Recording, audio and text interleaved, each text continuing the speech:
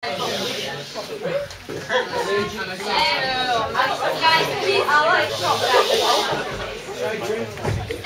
pleasure to introduce Dr. Ingo Dierking from the University of Manchester. He's going to deliver a talk on soft matter, so if we could please. Well, thank you very much. So, I'm basically just from the physics department down the road. In contrast to you, I'm actually allowed to take this off, I think. You're not, are you? Not at school. I can. Okay, so we're going to talk about soft matter. And so I heard that some of you have heard this before at the whatever it was, grammar school. Yeah, it's the same thing. So don't expect anything new. Okay, so first question we have to ask ourselves, of course, is what is soft matter? That's at least the question that the guy who showed me where the park asked me, besides where my car is. So, soft matter is, first of all, condensed matter. So it's everything that's not in the gas phase. And it is easily deformable by outside forces. These outside forces can be mechanical, just by shearing. They can be electric fields, magnetic fields, and so on. Soft matter has very small elastic constants, not like steel or things like that, but much smaller, orders of magnitude smaller. And its predominant physical behavior occurs at energies that are comparable to the thermal energy at room temperature. Okay, so some examples for soft matter are liquid crystals, which we're going to talk about in a bit more detail later on. Polymers, colloids, and these are in fact this is a liquid crystal. That's part of a polymer. These are colloids, foams, gels, granular material like sand piles, easily deformable. You just kick it and it deforms. A variety of biological materials and what's called complex fluids, which is basically a combination of these. Right, so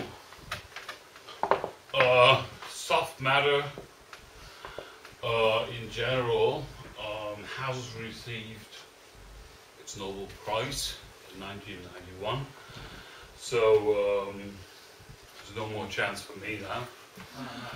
They don't happen in the they don't give them out to the same topic that easily. But it's been given out to Ingo Dierking, who works as the liquid crystal man, and they show one of the old liquid crystal watches there. He was actually a theoretically working person. He never touched anything. He never made an experiment, but he did some very good theory, and his book is still one of the Bibles of liquid crystal science. He also worked on polymers and later on biological matter and so on. And I'm quite sure that the Swedish king didn't have a clue what he was listening to when he had to listen to Dierking during his Nobel Prize acceptance speech. So that was the Nobel Prize for soft matter or liquid crystals. So the first thing we're going to talk about are liquid crystals. We're going to talk about three categories here: liquid crystals, polymers, and colloids, because you find those everywhere in life, and that gives you a better relation to these kind of materials. Okay, so liquid crystals. What are liquid crystals? They have been discovered actually quite a while ago. 125 years or something like that ago, by an Austrian botanist. He looks very Austrian, doesn't he? Who was chopping up carrots to isolate compounds like these. That's some kind of cholesterol compound. And he observed that he had a substance that showed two melting points. So you know, normal substances like water, you heat it up, it goes from ice to water, one melting point. These have two melting points. So what he actually observed was you went from a crystalline or a crystal state to a liquid crystal to a normal liquid. Right? And it didn't need a physicist, Otto Lehmann, to realize this already 1 year later. And he actually coined the term liquid crystal. And, well, I'm sure you know liquid crystals from all sorts of applications like pocket calculators, wristwatches. These by now seem to be retro, I guess. When I was your age, I actually was one of the first people to have one of these, and I was quite a stir at our street. We walk around like this. Okay, this is the very first prototype of a liquid crystal display. And, well, you know it also from, obviously, computer monitors, laptop screens. Well, that's one big flat panel TV there. Your smartphones are most likely having liquid crystal displays. And so liquid crystals have found their way into the consumer market quite rapidly once they had solved the problems of the switching and the sealing of the cell and so on. Right. A much lesser known fact is that there is quite a lot more liquid crystals. Like if you add water to detergents, you get a liquid crystal phase. If you look at foam films, they are very similar to these kinds of structures, ordered structures, or cell membranes.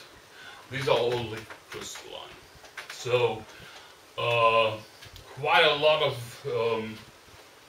your mass is actually made up of liquid crystals, but not the liquid crystals that you find in displays.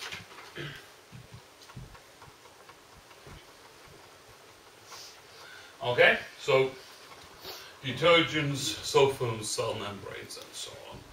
These are also liquid crystalline materials. And so what are liquid crystals? They're materials that are between the three-dimensionally ordered crystal and the unordered liquid.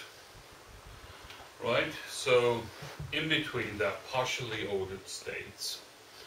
And these are called liquid crystal states. And there's quite a lot of them, actually. And in a thermodynamic sense, liquid crystals are actually the fourth state of matter, despite the fact that plasma physicists always pretend that plasma is the fourth state of matter. It is actually the liquid crystals that are. So, how does a liquid crystal look? Right, so this is a bottle of liquid crystal, and I'm going to give that a round, but please don't drop it, because this is enough for several thousand mobile phone displays. So don't drop it. So that's a liquid crystal, and you can see that because it's not like water, it's not a clear liquid, but it is milk kind of liquid. What do you do about this? Yeah, it makes bubbles as well. Okay, so we can give those around.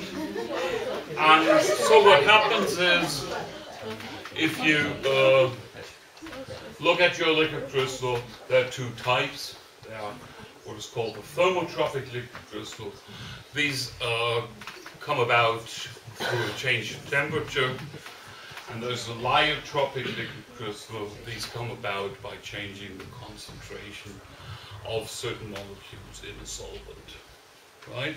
So these would be detergents and so on, and these would be the ones that you find in applications like laptop displays and so on. And liquid crystals do have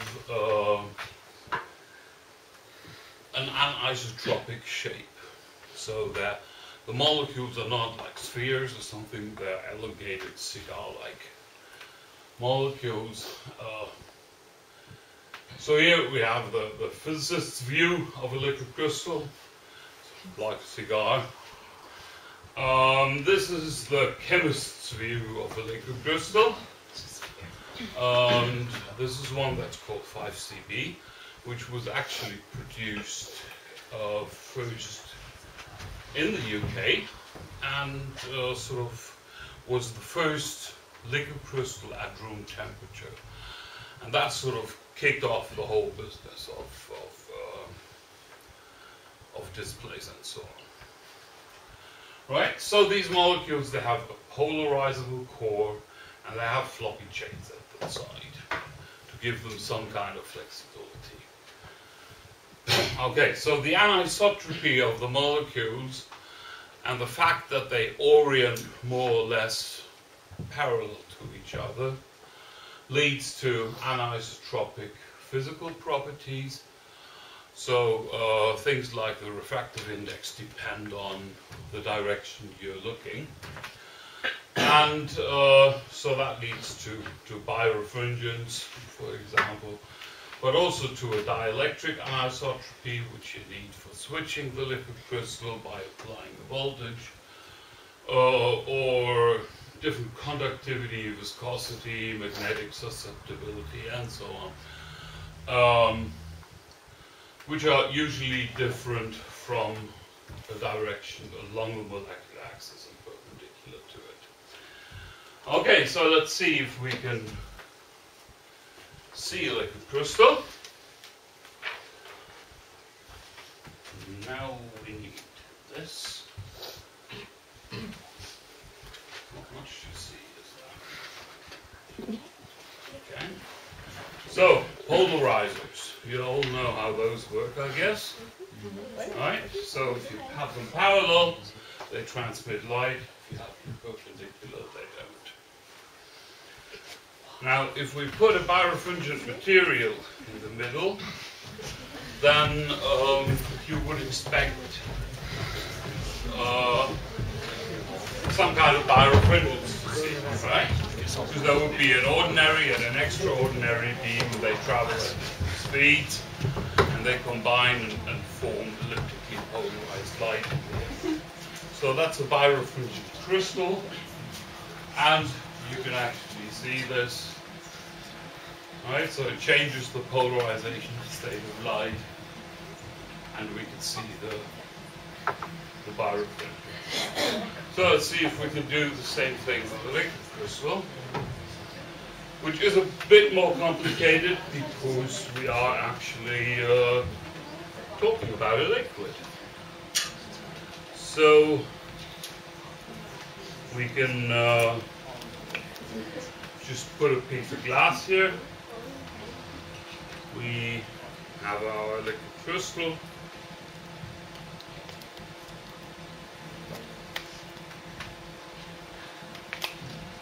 And we put a bit of that onto the glass.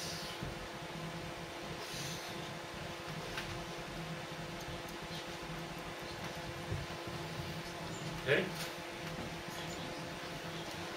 And we can put a cover slip on it,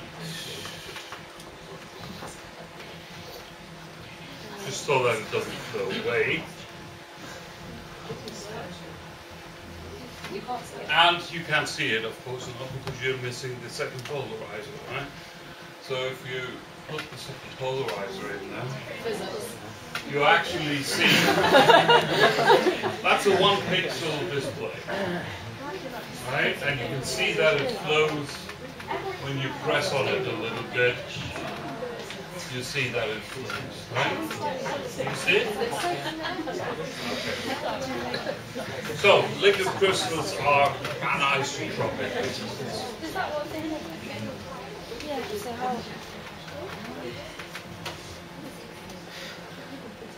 Right, so you can easily see this in a microscope by just cooling from the normal liquid and reducing the temperature.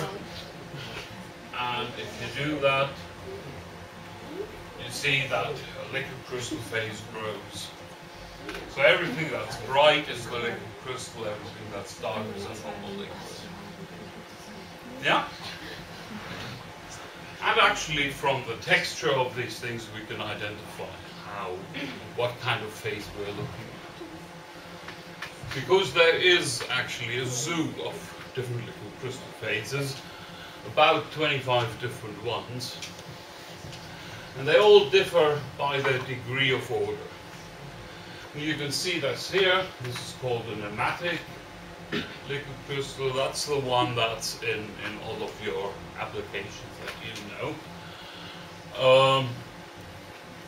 So you have all the long axes of the molecules pointing in more or less one direction, whereas the centers of mass are isotropically oriented.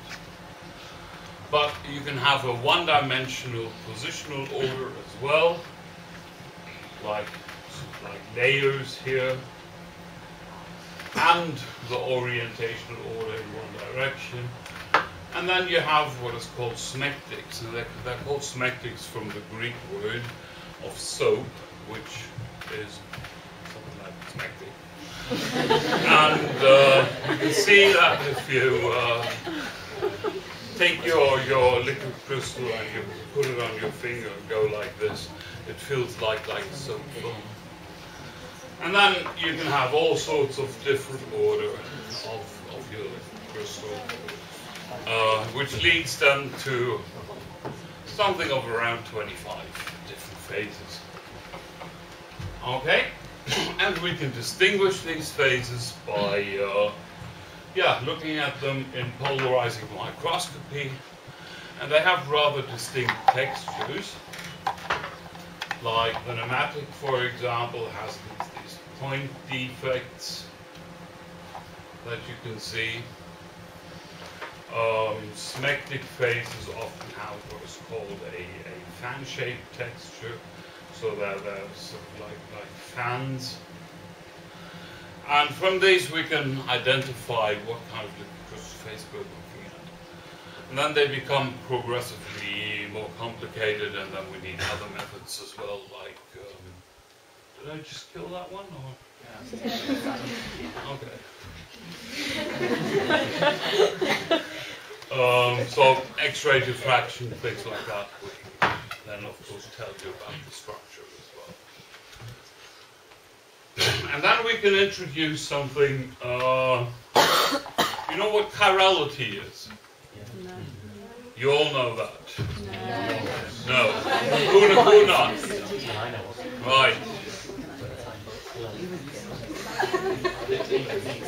That's a left-handed glove. Try putting it on your right hand. Then you know what chirality is.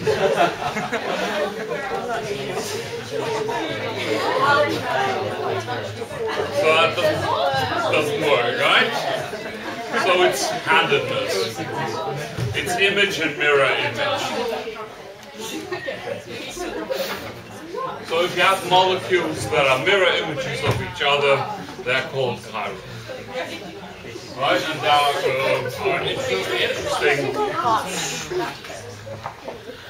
interesting effects there. I mean, if you know, the molecule that gives you the smell of lemon, the mirror image of that molecule gives you the smell of orange, for example.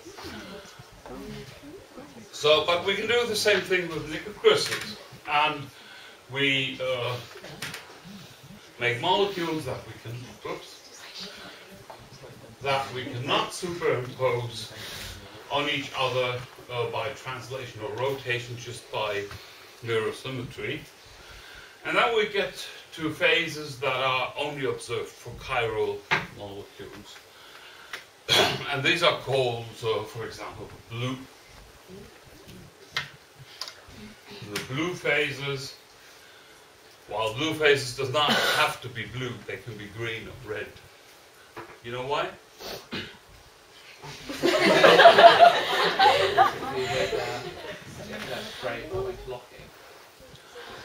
No, if you think of a cube, it depends on what direction you're looking. You could look along diagonal and so on. And that gives you different colors. So it's like 3D Polaroid.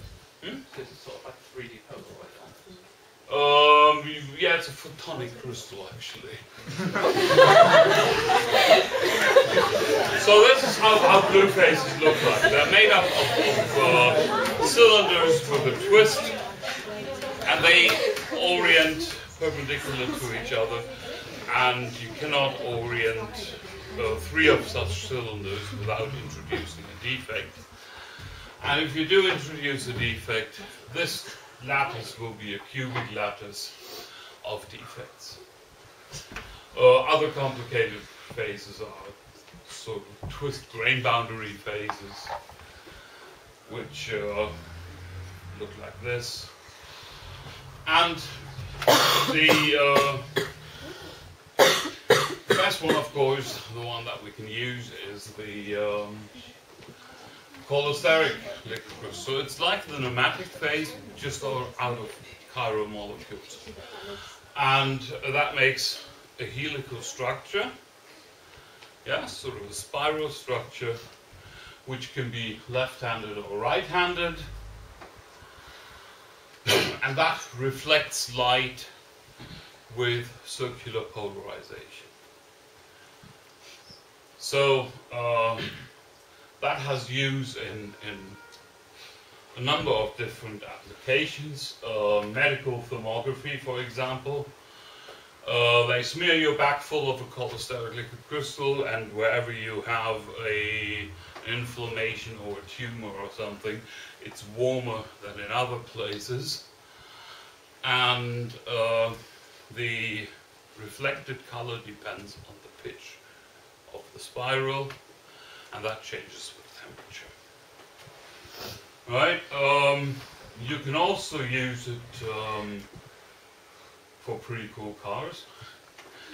You can make paint out of it, and the car will have a different color once you look at it when it comes towards you, and then when it's beside you, it will have a different color, and then it changes color again. And there's at least one car like that running around here in Manchester. I've seen it.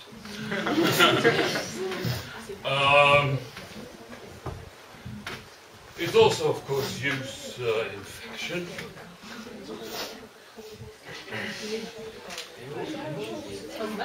So, something for you guys.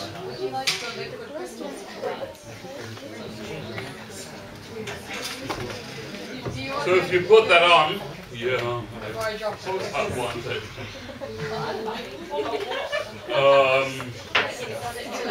So if you have these they're called mood rings, right? So they change color as well when you put them on, and the color tells you if you're in a good mood or in a bad mood. So red is a good mood, blue is a bad mood.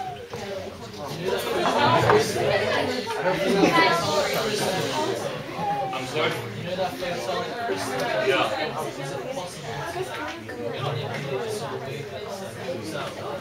Oh, yes, you can. You can apply electric fields and change the wavelength.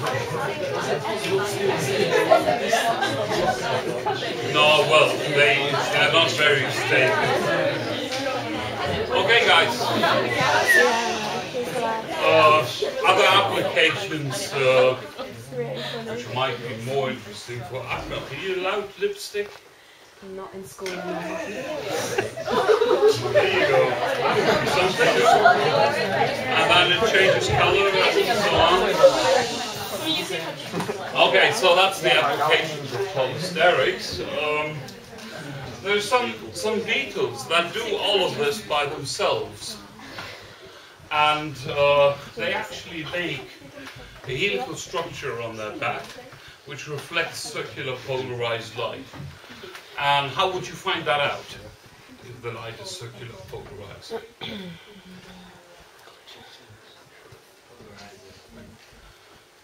You can take a polarizer. Where do you get a circular polarizer from? No. What you do, well, you can use a linear polarizer and a wave plate and a 45 degrees and so on. It's a bit complicated. Or you can go to the movie and get those glasses. I mean, they might not make you pretty, but one of these glasses is left-handed circular polarized, the other one is right-handed circular polarized. So if you look either with your left or your right eye onto these beetles, they appear colored or dark. Right?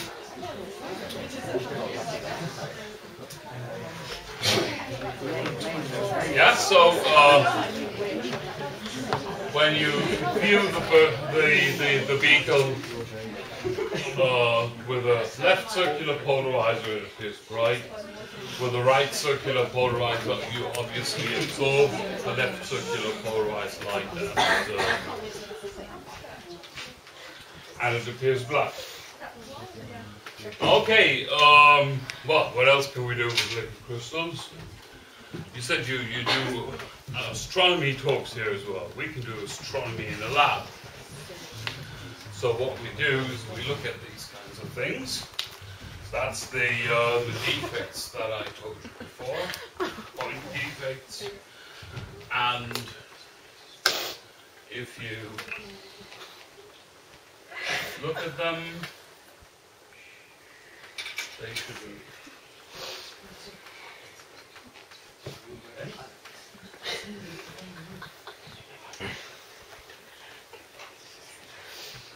Oh, why doesn't it show me this? Do they move like fans? Do they move like fans? No, they attract each other and disappear. Have you got the file saved on the classic? I actually have, yes.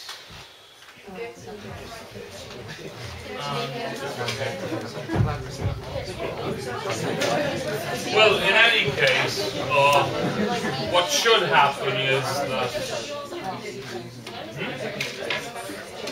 Yeah, it's all in the folder. Well, there should be something I called told. But I don't know how to do it. So I don't think it's fine. So what should happen is that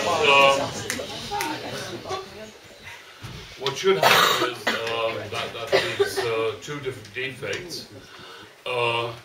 there's a force between them, and they attract each other and they disappear. And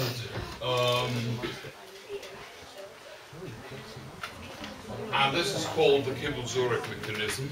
There was a guy called Kibble. He said that at the very early universe, the universe went through phase transitions where defects were formed and then disappeared.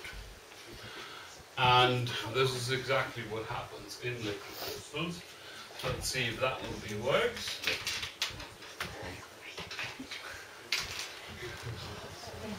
Nope.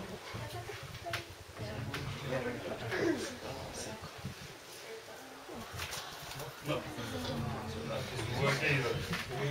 Well, it worked before I came, but the first one worked. Yeah.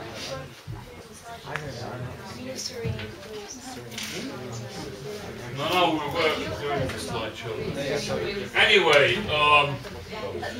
there's defects forming and defects disappearing and leaving uniform structures. And this is described by a very simple number, 1/2. So if you plot the defect density as a function of how quickly you introduce these defects, there should be in a double logarithmic plot, you have a straight line with a slope 1/2. That's what the prediction is. And indeed, this actually does say 1/2. So you can confirm cosmological theories with liquid crystals. Okay, so polymers. What are polymers? Well, small molecules are called monomers. If you take a lot of them together and add them up, you end up with a polymer. And these can be polymers of the same building blocks, of varying building blocks. They can be statistically distributed, or they can form blocks. These are called block copolymers. You can have linear chains, branch chains, you can cross-link polymers, all of these different things you can do. And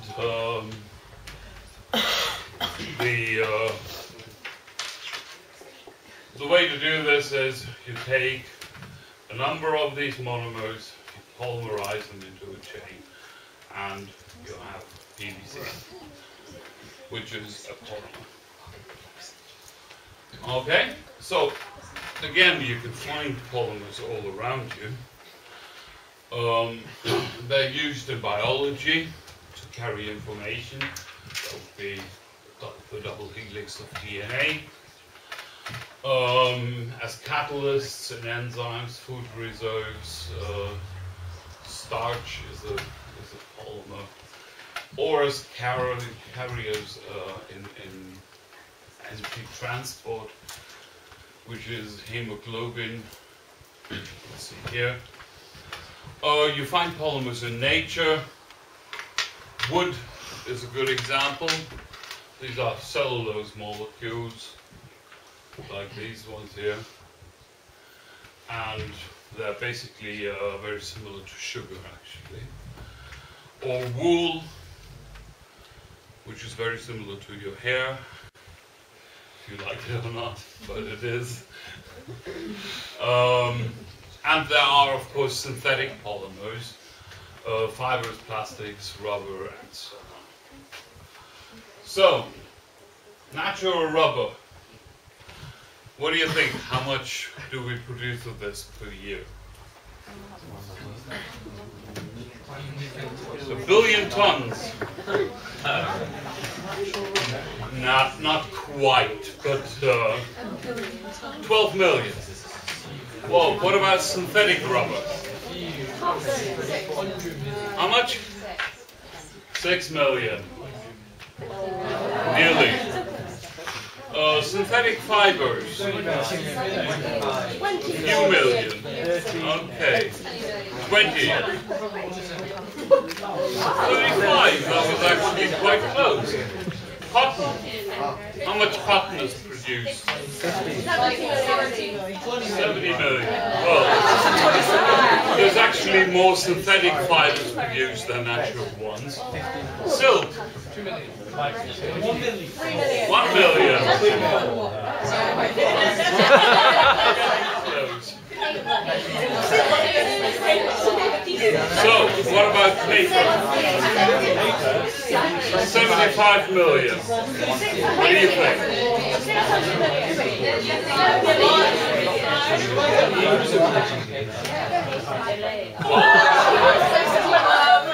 We do use up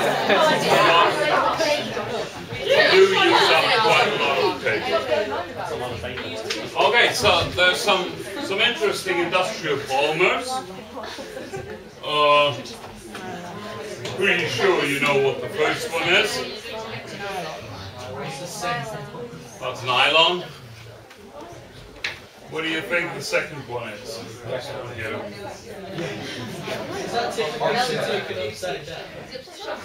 Nope.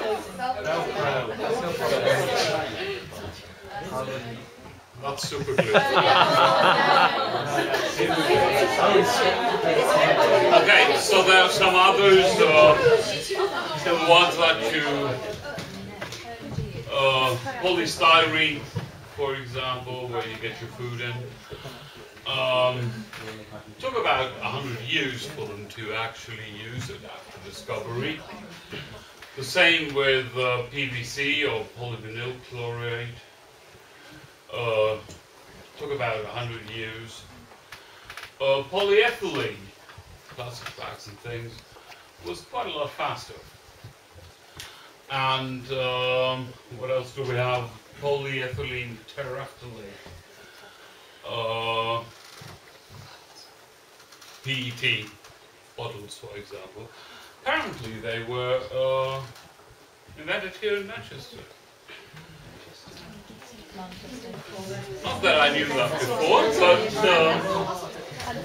apparently it was. So there are some interesting behaviors of polymers, and one of them is the glass transition. So oftentimes materials don't crystallize when you lower their temperature, but they form a glass. And a glass is a supercooled liquid. Right, so there's no structure to a glass, but it's hard anyway. Right, and that happens when molecular processes are slower than the cooling rate. And at that point you find a dramatic increase of the viscosity and elasticity, and examples are, for example, polymer glasses. Take a plastic bag and put it into your freezer. You will see that the properties are very much different than they are at room temperature. The inorganic glasses, what is this? Silicon dioxide? Yeah. That's basically what our windows are made of. There are other things like obsidian. Anyone seen that before?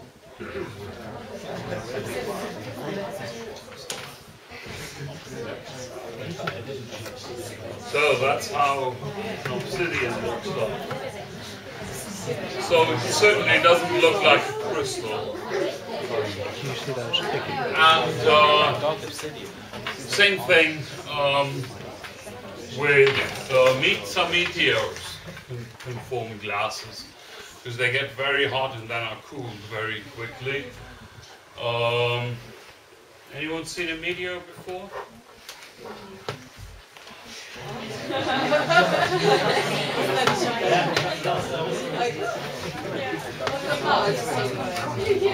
Okay, and for example, you can even make glasses out of metals, but you have to cool them really, really quickly. 10 to the 8 kelvins per second. I don't know. I have no idea how you do that. But they do exist. Okay, so Another interesting property that polymers have is viscoelastic behavior. So they show some viscosity and at the same time elastic behavior. Right? So they have irreversible deformations for long force applications, for slow, long force application. And that is, of course, viscous then. And they have elastic deformations for short force applications.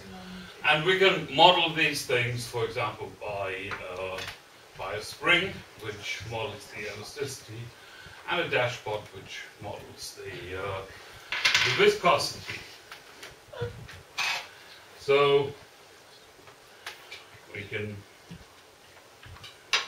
try a little experiment. So if I do this slowly, there's an elastic deformation, right? And there's a certain viscosity. And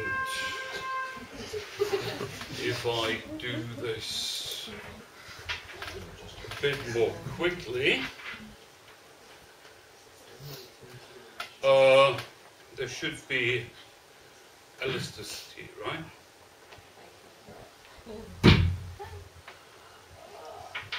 So that works pretty well. And at the same time, if you do it slowly, it's called Crazy Aaron's thinking. Great stuff.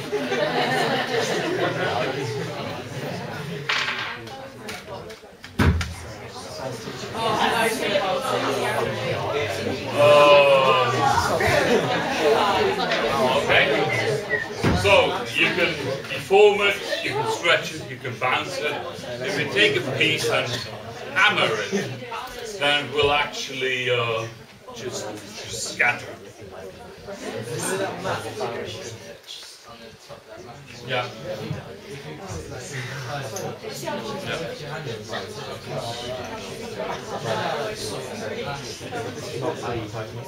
No, that's viscous behavior. Yeah, but very slowly. And if you lie on it for a long time, it won't. Okay, but there are also liquid crystalline polymers. And many of these are natural, not all of them. We can make polymers out of liquid crystals. But one of the nice ones is actually spider silk. Spider silk is a fascinating material, actually. And it forms when, well, spiders secrete silk proteins from their glands. And this is in a water-based solution. They're pushing out the water of the solution and the solution through these glands. They get oriented polymer chains, and that means that they get very high tensile strength. And spider silk, for example, is about 5 times stronger than steel. And at the same time, you can make fabrics of it. So you can, no, these are worn.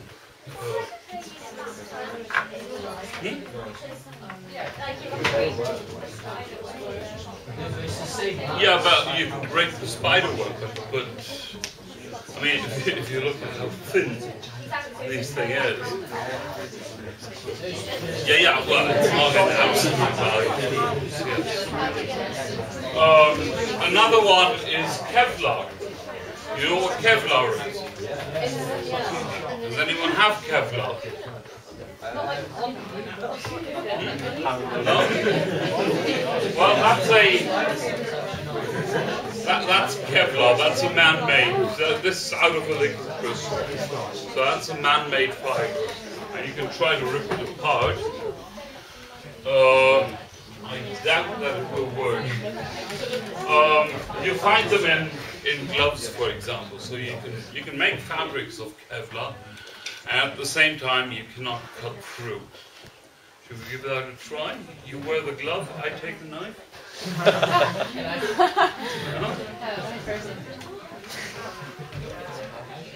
Okay, it's also used in bulletproof vests for climbing gear and so on. And it's also fire repellent, so firemen wear this, wear Kevlar as well. So, third part, colloids. What are colloids? Well, colloids are basically everything that is smaller than about 10 microns and larger than a nanometer. Right? That can be little spheres like this, which can be made by polymerization from a solution. They can be nanowires like this. You can even crystallize them. So if you're good, you can crystallize these colloidal particles, and they are very soft because first of all they're metastable, so they are in a local minimum of their potential, but not in a global minimum. Their physical properties, especially those of interactions with light, depend on the particle size, and we know that, for example, from opals. Those precious. Well, it's not really a stone, it's called a precious stone. Right? So these things make photonic crystals as well. Right, but some more hands-on examples of colloids. Milk is a colloid because you have little spheres of fat swimming around in water. That's why skimmed milk looks blue and not white, because this is a question of light scattering. Right? So milk looks white because the light is scattered at the little drops of fat. If you take out the fat, then there's less scattering, and skimmed milk then looks sort of bluish. Toothpaste is a dispersion colloid. Paint is you have very small particles, color particles in a suspension. Cigarette smoke. Of course, I'm sure none of you smoke.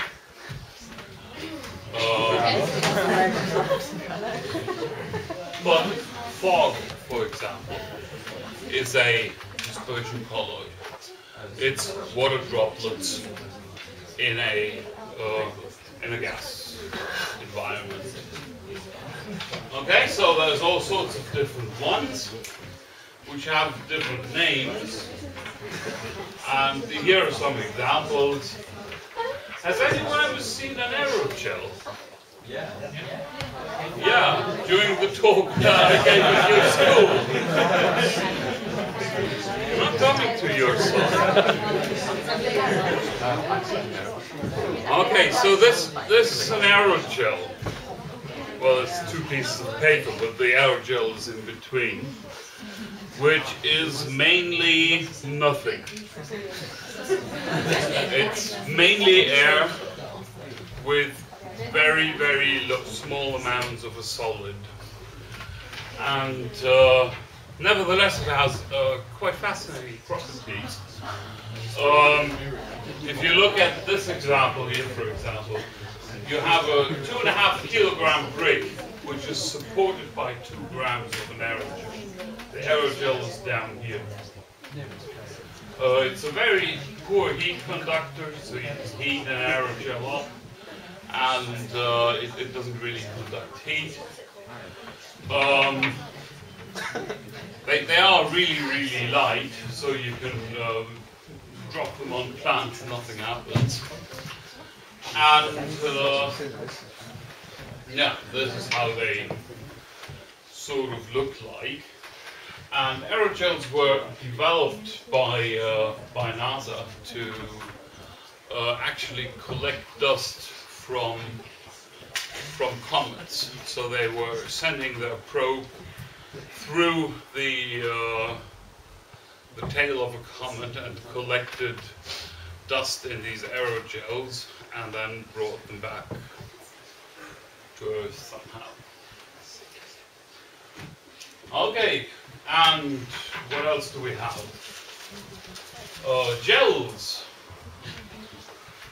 A hydrogel is something that is interconnected and water added, and you can see that from a very small amount of hydrogel, if you add water, you have a lot of swelling. So they can swell to several 100% of their size.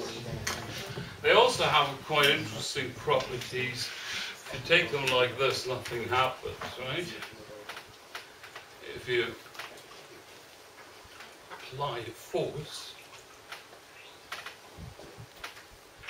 then you can see that it quite easily moves. So that's an aerogel. And, well, applications of aerogels you find in wound dressing, in contact lenses, something for you, styling.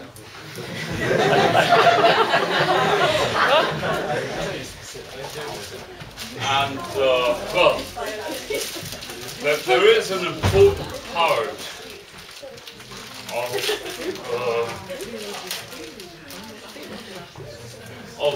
polymer gels, and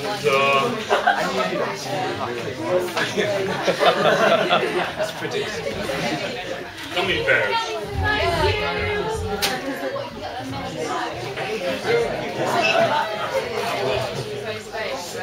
So gummy bears are polymer gels. And there's another type of colloids. These are called association colloids, where you have amphiphilic molecules. Those are the ones that have a hydrophobic tail groups and hydrophilic heads, and they can sort of clump together. That's how washing actually works, because detergents are made of amphiphilic molecules. So they would collect the dirt particles in here, and then you can wash them out with water. But they can also make liquid crystal phases. And that's where you have to be careful. If you take too much detergent and form a liquid crystal phase in your washing machine, you will never get it out anymore. So you have to sort of be in this regime here for the washing. So, well, if you go to this regime where you have single molecules floating around, nothing will happen, the dirt will stay in. If you come to this regime, you will have the liquid crystal phase and need to get a new regime. And I don't know why I have this picture here. But he doesn't seem to have done this too often. So, I don't remember why I have this in there. So, well, I hope you had a little insight into what soft matter is and what liquid crystal polymers, colloids, and other soft matter is. And if you have any questions, go ahead.